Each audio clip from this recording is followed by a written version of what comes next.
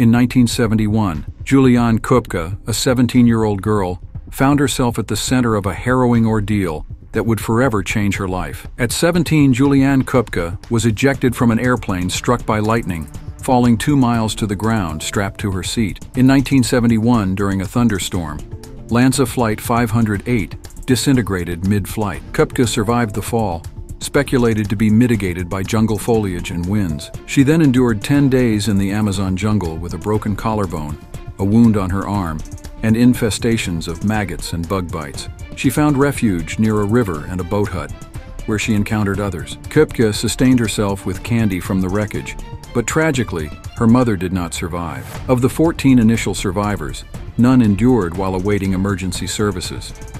Rescued from the jungle, Koepcke later studied mammology and at 69, remains alive today.